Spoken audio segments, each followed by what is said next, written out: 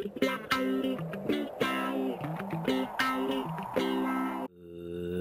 morning, Eagles. Happy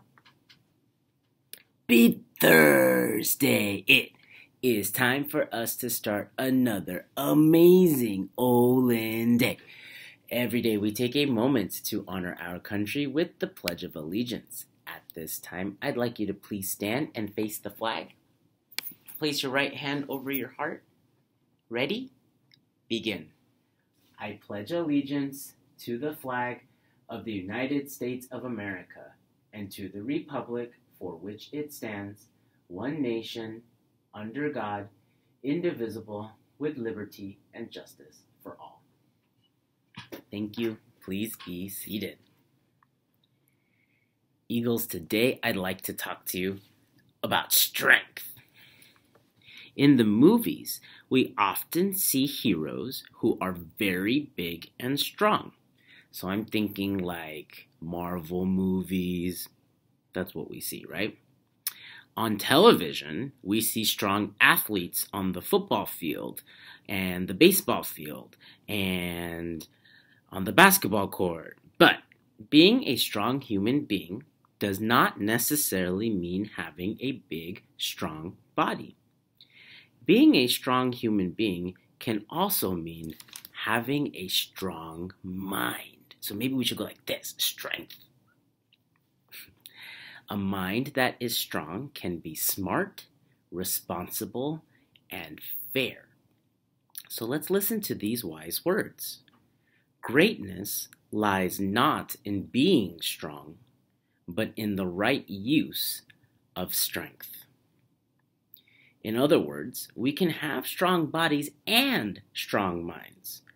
But what matters the most is that we use our strong bodies and minds in the right way. So today, let's take some time to think about your strengths and how you use them.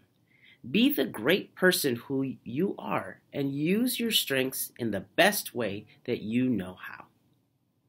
Today's featured lunch item is a barbecue rib sandwich on a whole grain bun, a salad with beans, fresh strawberries, and your choice of milk. Yummy. Thank you, food services staff, for providing the children in Brea with delicious and nutritious meals.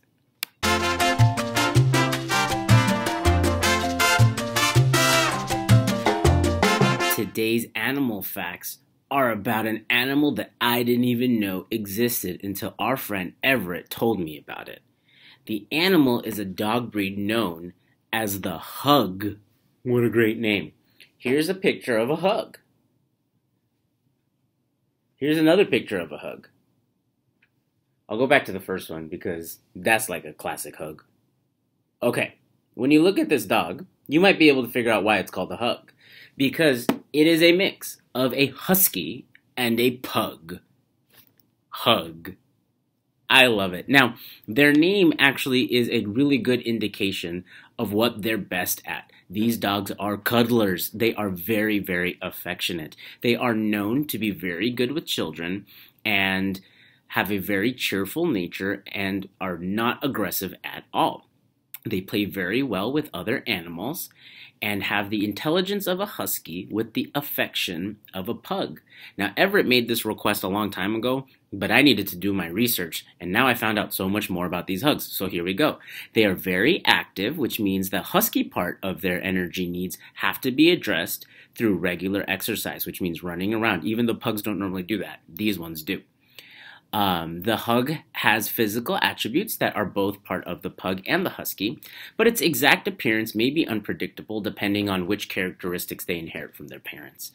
Many of them have that squashed face appearance from their pug family, and they also have that dark mask and the flat pointy ears.